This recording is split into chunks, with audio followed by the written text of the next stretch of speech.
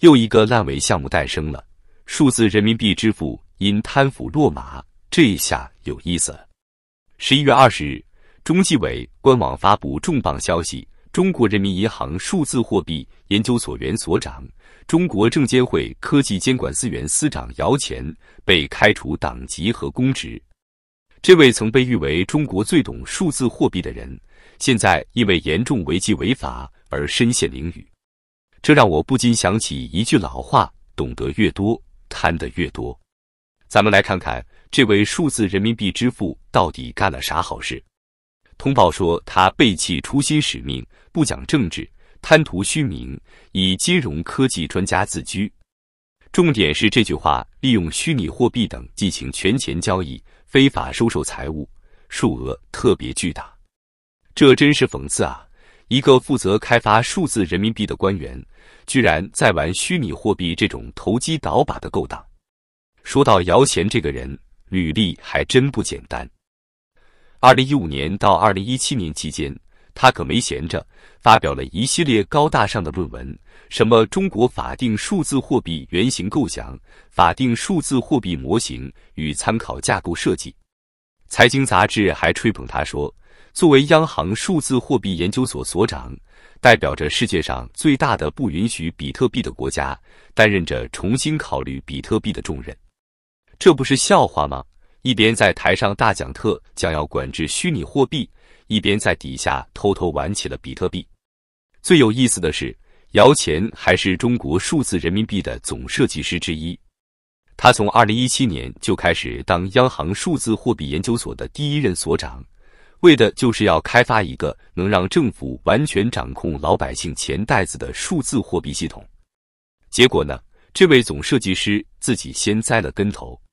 回想一下，2017年的时候，中国可是雷厉风行的封杀了比特币等加密货币的交易渠道，到了2021年，更是全面禁止虚拟货币交易。但姚前这位最懂数字货币的人，显然比我们都精明，他知道比特币才是真正的数字黄金。这让我想起一句话：台上1分钟，台下10年功。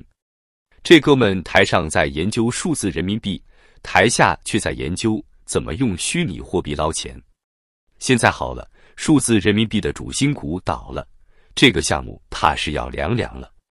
想想也是，从2014年就开始研发，折腾了快10年，除了发了几次红包做做样子，老百姓连个影都没见着。这不就是又一个雄安新区吗？又是一个共同富裕式的烂尾工程。最讽刺的是什么？姚前在2019年12月还在公开场合说过要对货币有敬畏之心，现在看来，他对货币确实有敬畏之心，不过是对比特币这种能让他发财的虚拟货币有敬畏之心。这让我想起古人说的，口里说的是官话，心里想的是买卖。国家号称要做数字经济第一大国，结果连个数字货币都搞不明白。且看看这些年他们是怎么折腾的。先说说雄安新区，这个被吹得天花乱坠的未来之城，还专门搞了个数字人民币一条街。中国农业银行雄安分行的阳光说的可热闹了，我们这条街的商铺、卫生院全都能用数字人民币支付，还有全国创新的数字人民币充电桩，听起来很高大上，是不是？但是大家想过没有，一个街道的几十家商铺用上数字人民币，就值得这么大肆宣传。要知道中国有多少个街道？据民政部2023年统计，全国街道办事处有11354个。你搞定了一条街，剩下的11353个街道怎么办？这不是在做样子给上面看吗？更可笑的是，这个所谓的数字人民币硬钱包，官方说拿着硬钱包轻轻一碰就能支付了，且不说这跟咱们现在用的手机支付有什么本质区别，关键是你得多背一个设备。现在人们出门已经够麻烦的了，手机、钱包、钥匙、充电宝，现在又要多带一个硬钱包，这不是给老百姓找麻烦吗？再说说试点情况。据央行数据，截至2023年6月底，数字人民币试点地区扩大到26个城市，累计开立个人钱包 2.9 亿个，对公钱包420万个。这数字看着挺吓人，但实际上呢？我给大家算个账。中国2023年的总人口是 14.1 亿，开通的 2.9 亿数字人民币钱包仅占总人口的 20.5%。而这些开通的钱包里，又有多少是真正在用的呢？据某银行内部人士透露，90%以上的数字人民币钱包都处于睡眠状态。更要命的是，真正的月活用户连100万都不到，这连微信支付日活用户的1/1000都不到。你说这不是面子工程是什么？最搞笑的是，他们现在打算强制公务员用数字人民币发工资。江苏常熟走在了前列，从去年5月开始，所有公务员工资都用数字人民币发放。我问你，这不是典型的上有政策，下有对策吗？公务员拿到数字人民币第一件事就是转到自己的银行卡里，图什么？而且你知道吗？这个所谓的数字人民币连最基本的离线支付都做不到。官方天天吹嘘说可以双离线支付，意思是即使手机没网没电也能用。但实际上呢，到现在连个能用的硬件都没整出来。为什么做不到？因为技术难题实在太大了。你要么在手机里加芯片，但手机厂商根本不愿意配合，要么就得做外置设备，可这玩意儿不仅容易丢，还可能被人破解。更要命的是，一旦这些设备被破解，那就相当于给了别人印假钞的机会，这不就是个定时炸弹吗？这让我想起了健康码，当初也是吹得震天响，现在呢，成了烂尾项目。数字人民币这个坑估计比健康码挖的还要大，因为它牵扯到的是钱啊。你说奇怪不奇怪？支付宝、微信支付这些民营企业能做到的事情，为什么政府反而做不到？因为他们不懂市场，不懂创新。就像当年中国移动的飞信，本来占据了 80% 的即时通讯市场，结果被微信一下子干趴下了。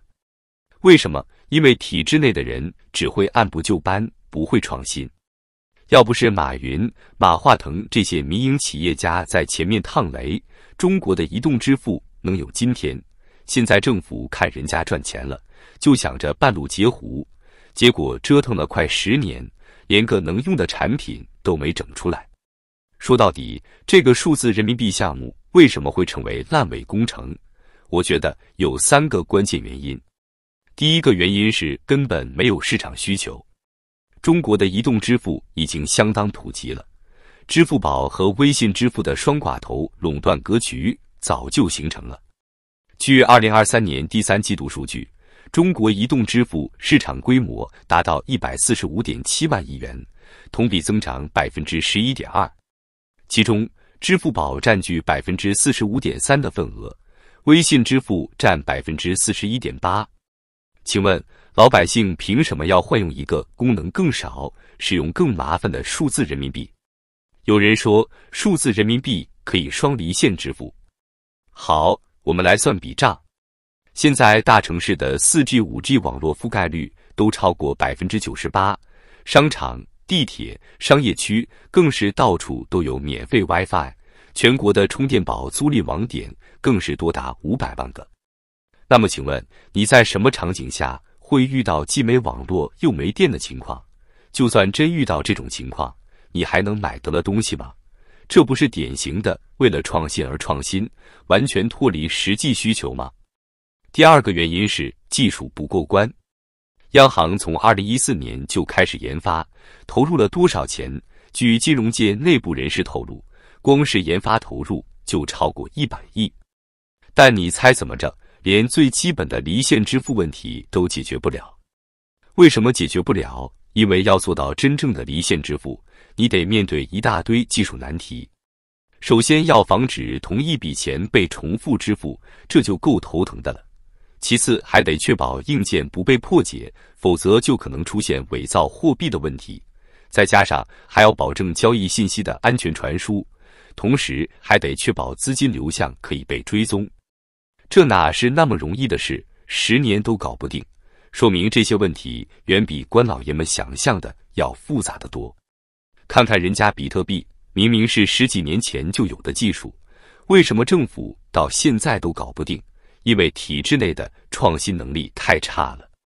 从2014年到2024年，整整10年时间就整出这么个半成品，这效率也是没谁了。第3个也是最重要的原因，内部阻力太大。大家别忘了，中国的金融系统是个利益集团盘根错节的地方。数字人民币要是真推广开了，那些靠收手续费吃饭的银行怎么办？那些靠资金过夜费发财的支付机构怎么办？来看看这组触目惊心的数据。2023年，中国银行业光是手续费收入就达到了1.2万亿，第三方支付机构从通道费都能赚进2000多亿，而支付宝、微信支付仅收商户服务费一项就能年入3000多亿。这么大的蛋糕，谁愿意让出来？所以数字人民币想要真正推广，恐怕比登天还难。这么大的利益蛋糕，你觉得这些人会乖乖让出来？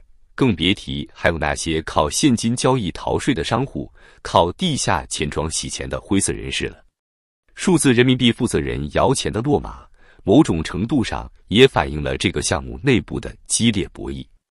表面上说是反腐，可谁知道背后是不是有人不想这个项目继续做下去？现在好玩的是，政府开始强制公务员用数字人民币领工资，这让我想起了当年强制推广北京健康宝的场景。你还记得吗？政府先是要求公务员必须安装，然后是国企职工，再然后是所有人。最后呢，一个烂尾的 App 现在连个影都看不见了。更讽刺的是，他们现在连宣传口径都变了。以前是数字人民币将改变生活，现在改口说数字人民币是对现有支付体系的补充。这不就是承认失败了吗？说白了，这就是又一个劳民伤财的形象工程。就像雄安新区、共同富裕、碳中和这些口号一样，说得震天响，做起来稀松平常。据金融界人士估算，这个项目到现在已经烧掉了至少200亿资金，最后很可能连个水花都看不见。这让我想起一句老话，画虎画皮难画骨，知人知面不知心。这些官老爷们整天喊着要搞数字经济、科技创新，结果连个能用的数字货币都搞不定。他们真正擅长的，恐怕还是画大饼、喊口号。最后说句实在话，与其指望这些官老爷们整出个什么新鲜玩意儿，还不如让市场去选择。历史已经证明，民企的创新能力远超体制内。支付宝用了不到5年就改变了中国人的支付习惯，而政府折腾了10年的数字人民币，到现在还是个半成品。这就是体制内外的根本区别。当然了，这些话您听听就好，可别到处乱说。毕竟现在是什么年代，您懂的。